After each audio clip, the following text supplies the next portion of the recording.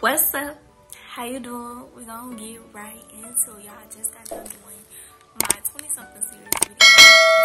Right now, I want to talk about my personal journey to God right now. That girl, been that chick, never needed no one else. I've been that bitch, lady on my line, a couple on the side. For the last couple months, I have been consistent with listening to my daily, well, not my daily sermons, but weekly sermons. I at least listen to a sermon once or twice a week. And I did start a Bible journal, which I haven't been as consistent with, but I use the SOAP method to basically break down certain scriptures. But I just recently joined a church, and this last Sunday was my second time going. The week before last is my first time going to this church, and I really just enjoyed the environment, enjoyed the word. The first time I went up there, I got social anxiety like a mug, but I went up to the thing, laid myself down onto the stairs. When they say, you know, if you want to be prayed over, come up forth. Girl, I broke down. And it's been so long since I've been to a church, but that was such a spiritual, like, cleansing. Like, when I tell y'all, I just cried, and so many people, again, so many people just looking at me, but one lady was just over me. She was like, it's gonna be okay. Do you wanna set a separate room and, you know, talk about? I was just crying. I said, thank you God, for getting me through everything that I have gotten through. But personally, last Sunday, I got a word that really stuck to me. And he was like, favor is not fair. He went through Matthew 21 through scripture 1 through 15. And he basically talked about how the first workers, they went in, they did their work, and then the last workers came in, they worked for only an hour and got paid first, and they were upset, and they were just trying to figure out why they weren't paid for first, why they feel like they should have been paid more and stuff like that. But he had broke it down real good, and he was talking about how God is going to give you what he feels is right for you, but you have to be grateful for your blessings. You can't compare what you have to somebody else's blessings.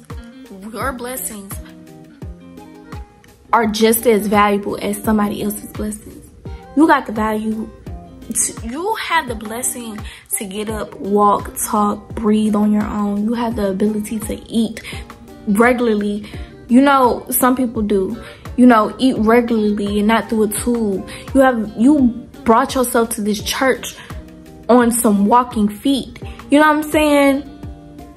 You don't even realize how blessed you are until it's taken away. And you can't compare your life.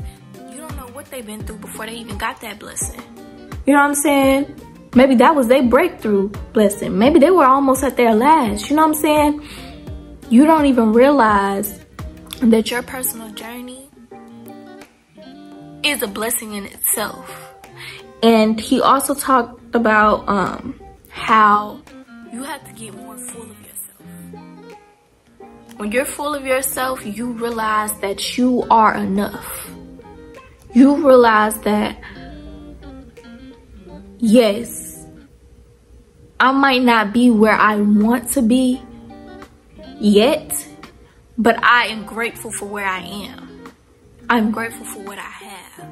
I'm taking care of what I have, so then I can plant a seed into fruition of what I want to become or what I want to happen. You know what I'm saying? Also, he also said, don't become too full of yourself to where you cannot allow God. And that spoke to me too. I was like,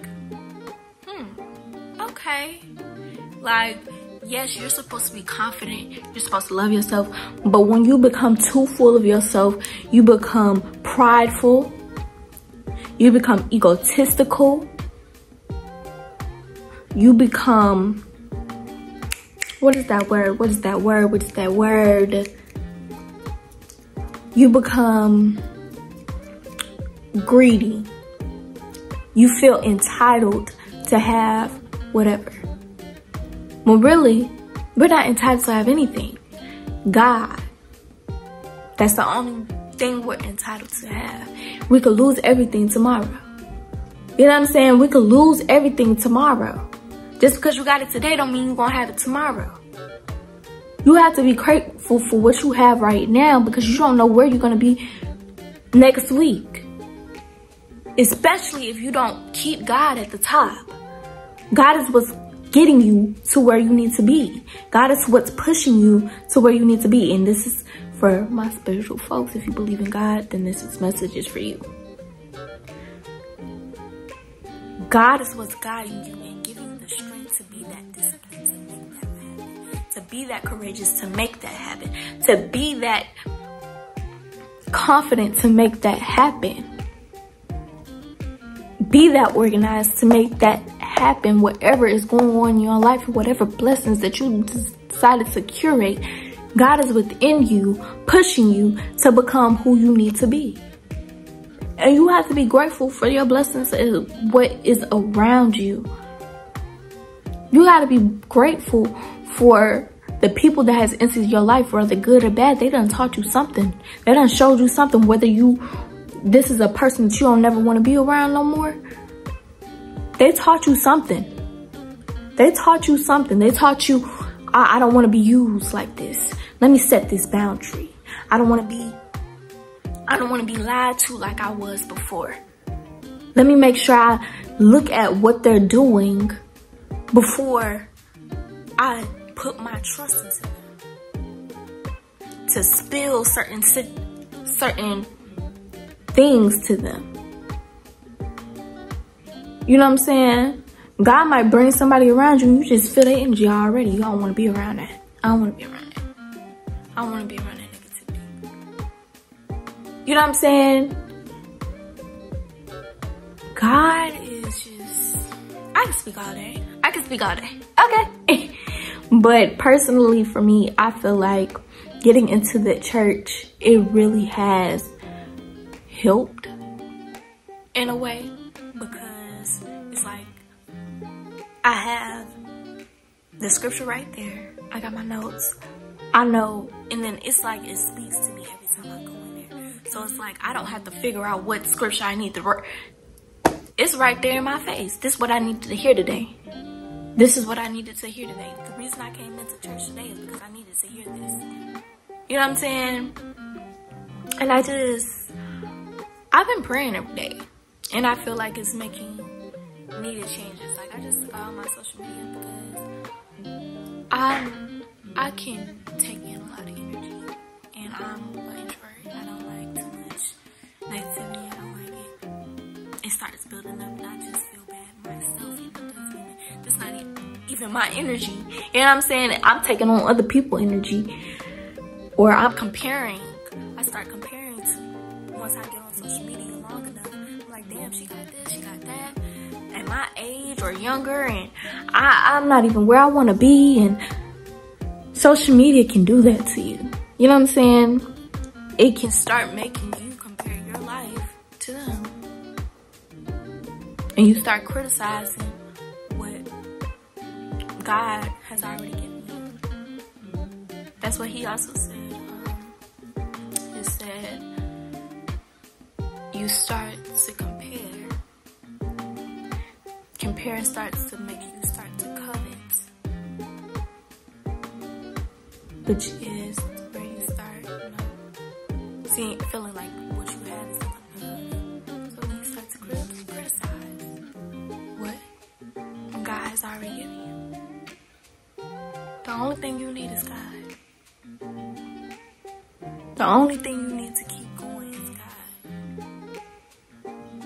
Ask God for that strength. Ask God for that faith. Ask God for that discipline. Ask God for that courage, that strength. Ask God for that confidence. Because if you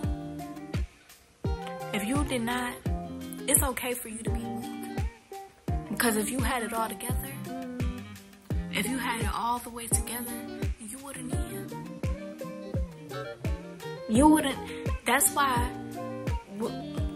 I remember this thing. Beyonce, she was like, I feel scared every time I go on stage.